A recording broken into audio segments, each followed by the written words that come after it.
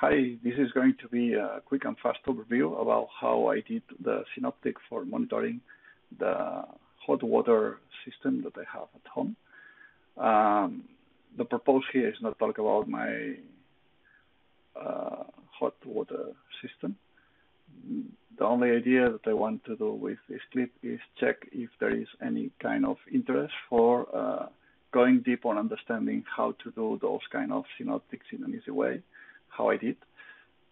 At the end of the day, I didn't program HTML, neither JavaScript for a long time, maybe more than 20 years, something like that. And I want to share how someone who didn't do that for a long time can join some pieces and create something, let me say, useful, not nasty. I don't know if it's nice, but not nasty at the end of the day for overviewing the real-time status of a physical system. Using HTML, of course, this is completely compatible with my mobile phone, with my tablet device. And so far, I didn't have any problem with any browser, either Microsoft Edge, Firefox, and currently you are seeing that using Chrome, of course. Then, how I did that? I used an online SVG editor, to be more precise. So there is a webpage called designergravit.io, this one. Then I draw that as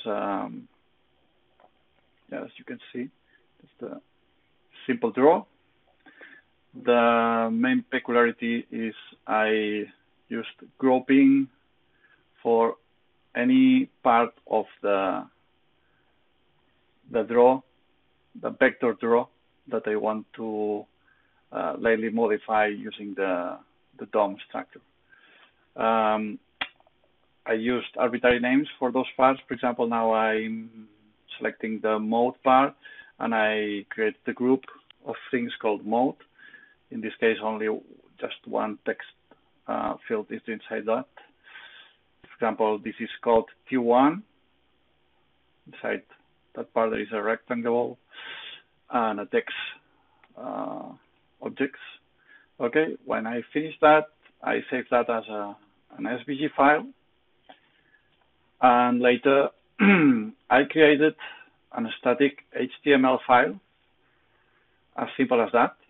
And the first thing that I do with that HTML file is load that SVG file that I created and give an ID to that object. Later, I'm going to use MQTT for subscribing to the data coming from the hot water system, and using the very simple JavaScript file, I will orchestrate all those parts. Okay, maybe now it's time to take a look on that JavaScript file, how it could be this interesting for you. The first part of the document, I create a function just for getting the synoptic element, and later you can see a lot of simple functions for modifying the DOM.